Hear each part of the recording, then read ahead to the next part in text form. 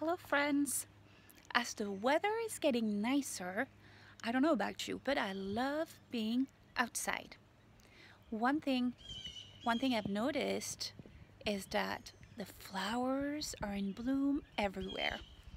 There are flowers in gardens and also a lot of wildflowers, which are just so lovely to see. I'm going to go around my yard here and see what I can find. So this is the view I'm facing. I can see some dandelions. Can you see the dandelions? There they are.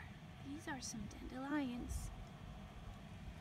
I can also see some wild mustard. Look at this wild mustard. There's other plants here that I'm not familiar with, like this little flower, purple flower right here. I wonder what that one is. When I want to find out what type of plant I'm looking at, what type of flower, I need to look very, very closely at the flower. I have to look at the shapes of the flower. Is it a very regular shape? Or is it more like an irregular shape? If I look at a pansy, it looks a little different than, say, the shape of a buttercup. Can you see how the buttercup seems very regular compared to the shape of the pansy? I can also look at the number of petals. How many petals are there? 2, 3, or maybe 4 to 6. Flowers such as the wild mustard has 4 petals. The pansies, the violets, the buttercups all have 5 petals. And flowers such as the crocus, daffodils, irises all have 6 petals. Or is it a flower that has many numerous very thin petals, or sometimes we call them rays, such as the dandelion or even the daisies? I have to look at all those things about the petals. Another thing I can look at is the color. Which color is this plant? Flowers can come in many colors. Let's think about it. We can have white flowers, yellow, red, bluish or lavender, purple, orange, even some green and even brown ones too. Many, many different colors. So let's take a closer look at this particular flower here and see if I can find its name. I put a link to a great source on Google Classroom.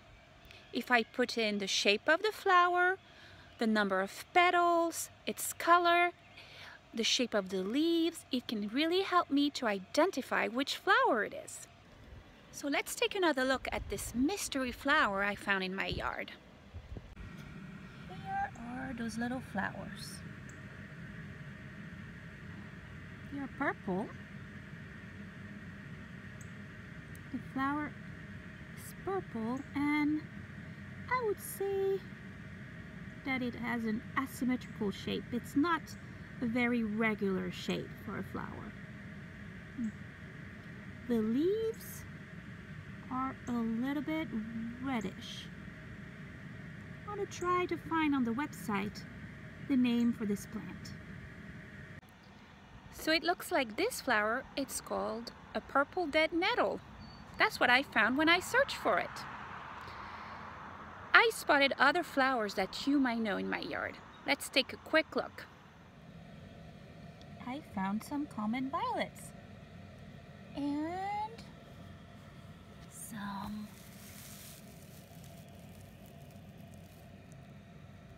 buttercups.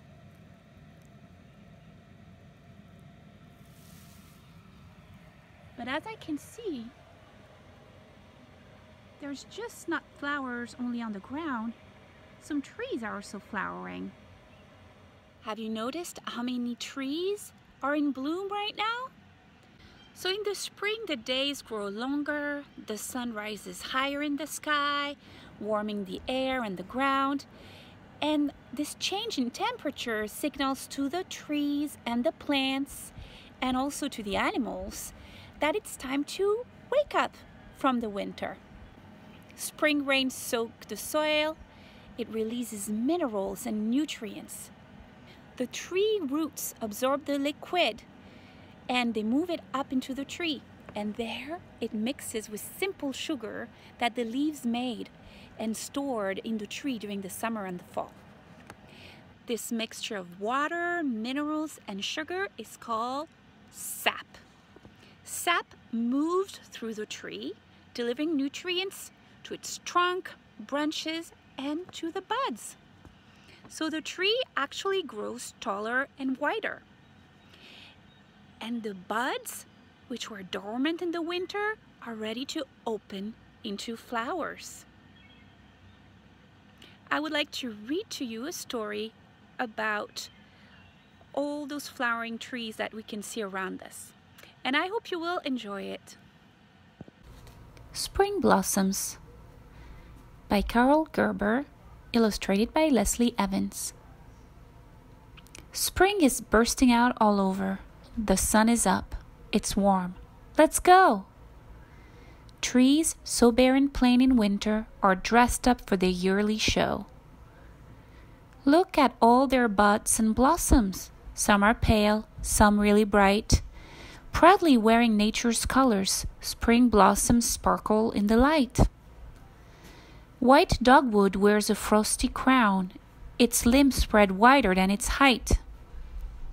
Crabapple, too, is short and wide, its fragrant flowers small and white. Magnolia buds are opening, revealing blooms that glow like gems. Cherry flowers grow in bundles like small bouquets on long, stout stems. The white oak bears two kinds of blooms. Male flowers droop, they're greenish gold. The female blooms are small and red, both open as new leaves unfold. On the beach, male flowers cluster. They're round and wear green fuzzy suits. Female flowers, small and spiky, grow near the leaves along new shoots. Red maple tree reflects its name. Both buds and flower wear red clothes. The redbud tree does not look red. Its flowers are a pinkish rose. White pine's male flowers, small and yellow, grow in clusters near branch tips. Female flowers bloom weeks later. They're tinged with red like slender lips. Male blossoms grow on balsam fir beneath its twigs, as we can see. Their pollen blows to female buds that grow new cones high on the trees. Suddenly the trees bend towards us. A warm spring rain begins to fall. Wind sets loose a storm of blossoms. We race around to catch them all. So I hope you enjoyed learning about the different blooms that we can see right now in the spring on our beautiful trees around us. And I hope that you'll have a chance to go outside and try to find out the flowers that are around you on the ground and on the trees. Have fun with the flowers. They're so beautiful.